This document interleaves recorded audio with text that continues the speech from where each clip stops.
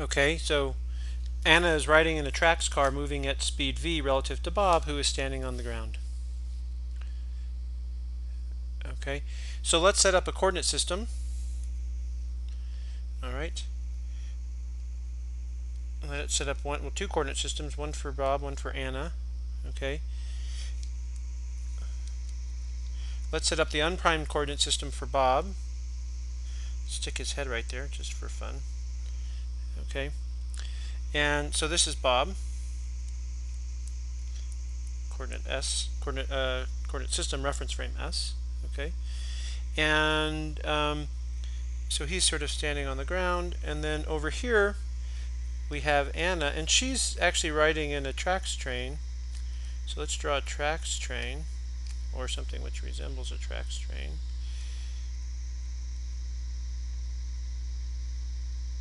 Sorry. And here's Anna over here, and she's got a coordinate system attached to her, and this is going to be the primed coordinate system. Okay. And the boxcar, the tracks car, is moving with velocity v with respect to s. So this is, again, this is Anna and its frame s prime. Let's just be clear. So now let's imagine.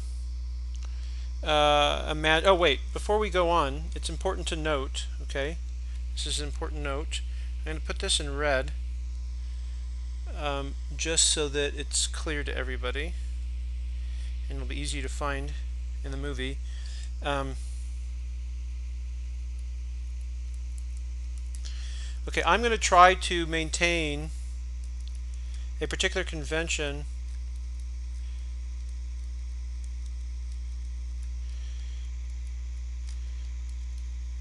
for velocities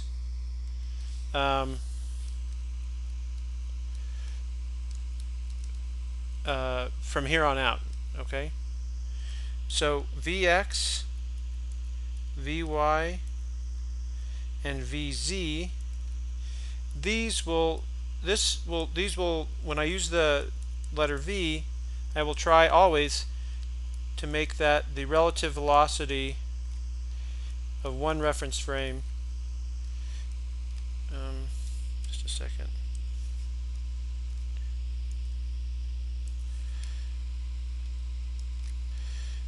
With respect to another. Okay. I will try to use the unprimed, oops, it's a Z, unprimed, when I use the letter U with an unprimed designation, this is the velocity of an object measured in the unprimed system, and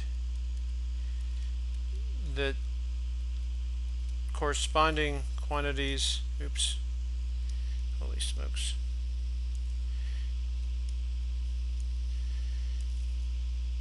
y, the corresponding quantities that are primed will correspond to an object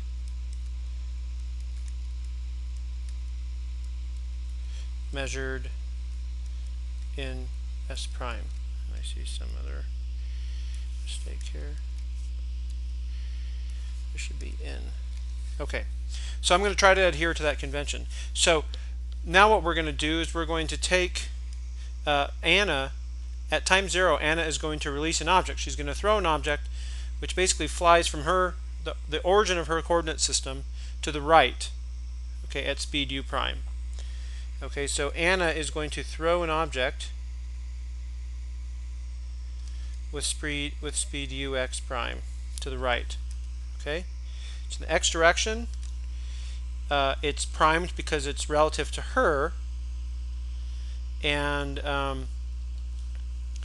then we're going to see how that velocity relates to what Bob sees.